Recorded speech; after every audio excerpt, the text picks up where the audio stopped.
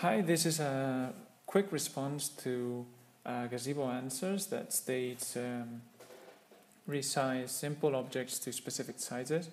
So this user wants to spawn an object, a box, a cylinder, or a sphere into a Gazebo world and wants it to have specific sizes. So one of the options is what you're doing here, but what I'm going to show you is another way of doing it, which is spawning the objects directly with the sizes and colors and whatever you want through code into Gazebo. So let's start. It's another way, and it's much more robust, I suppose, and faster when you know how to do it. So the thing is, I'm using ROS Development Studio to do this. It's using Gazebo 4. It's using Gazebo 7. And basically what I've done is launching, so I have here a package that I did. What I'm doing is starting an empty world like this one. So nothing, it just has the sun and the ground plane. And basically you have this. And what I've done is create a package which has a URDF folder, and I've created URDF for each one of the objects that I want to spawn. For example, in the case of this object, a box, what I've done is create a URDF file. There you go. I've just created some colors for visualization in RViz, but essentially what you need is create a link with the name, and then you have this 3 parts, which is the inertia, the collisions, and the visuals, which essentially what you're doing here is stating the inertias, so the mass and the different inertias in the different axes. Then you have the collision shape, which should be a box of the size that you want. And in the visuals, you're stating also the same box with the same size. Okay, and then you're stating here a material which is used for RViz. But the real material and the colors is stated here through Gazebo tag, which you reference through here. So simple box, base link. And then you state different materials, the KP, KD, and then the frictions. And here you state the color. In this case, I want a red box, but you can put any color that you want, that you have in the Gazebo materials definition. Basically you have the basic colors, you have them all there. So red, green, blue, black, white.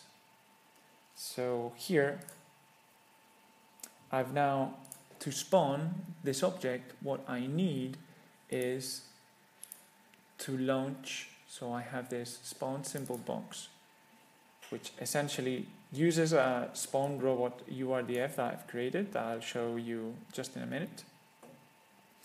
And what I state is the position, X, Y, and Z, and the roll, pitch, and yaw, so the orientation of the object. And then what I do is state here the URDF that I'm going to use. So it's in this package, simple box URDF, and then the robot name, simple box, which is the one that I have here. So robot name, simple box. Okay?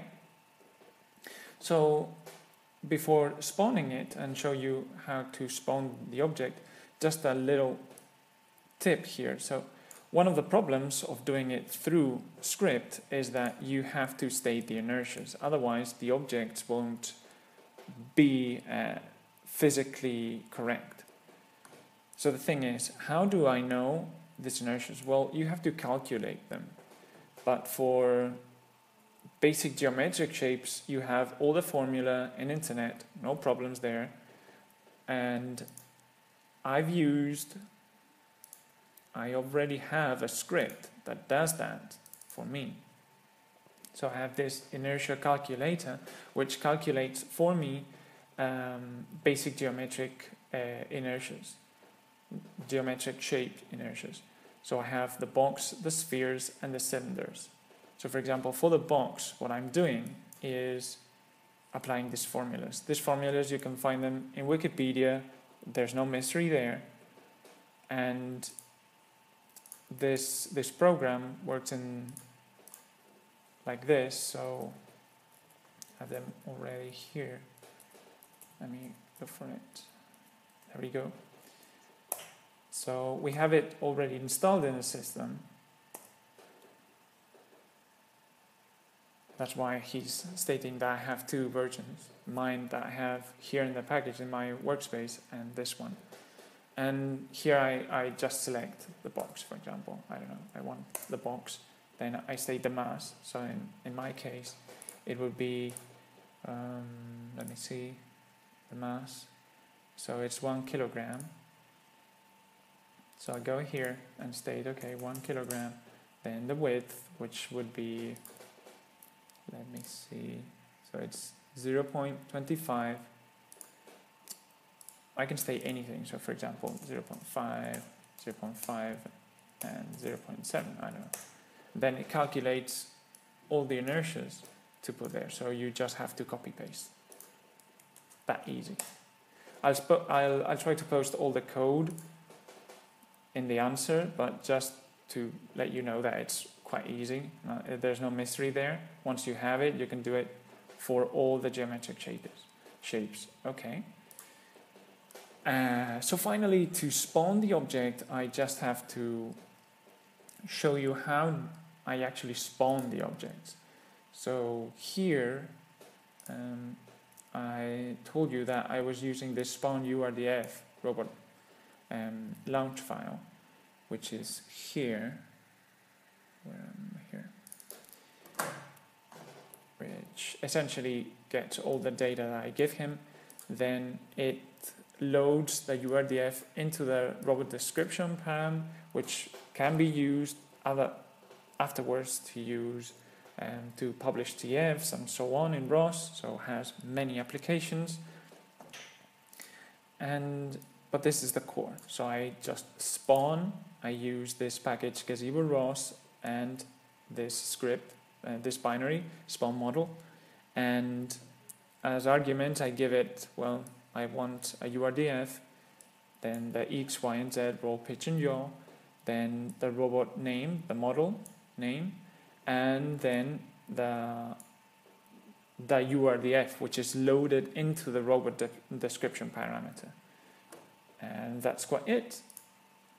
So now if I go here and let me search for this. So for example, here, so I ROS launch a simple object, resize, spawn, simple box, and I launch this, and there you have it, you have the box. It stopped because I've stopped the simulation, so just click play and you have it. Then I have also done, for example, the cylinder. So I've done the 3 basic geometric shapes. So you have the cylinder here, and then you have the sphere. There you go. And that's quite it. So you can change all the shape that you want here. So for example, I'm going to change one. So I'm going to change, I don't know, I'm going to do it 1.5, for example, the box. So I have to change it here, and I have to change it also here. So in the visuals and in the collisions, it's very important.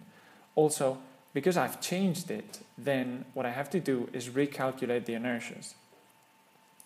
So let me put this like this. Let me delete the box just to spawn it afterwards. So there we go. So now I'm going to recalculate it. So I select the box, the mass is the same, then it's width 0.25, depth 1.5, and height 0.8. Okay, so now I just have to copy paste here, here,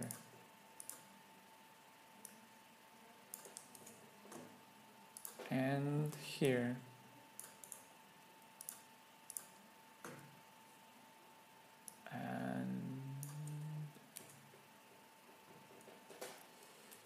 Okay, we have it. So now I'm going to, for example, change the color because, I don't know, I'll put it maybe green, just to state that it's another shape. Okay. So I'm going to spawn the box. There you go. So now we have another box with another shape, and I can test, for example, if the collisions are okay. So let me see. Okay, the physics is all right. All the objects interact with it as it should be. Okay, perfect. So that's it for the question, the answer. I hope it helped, and if you have any questions, just put it in the comments down below, and thank you.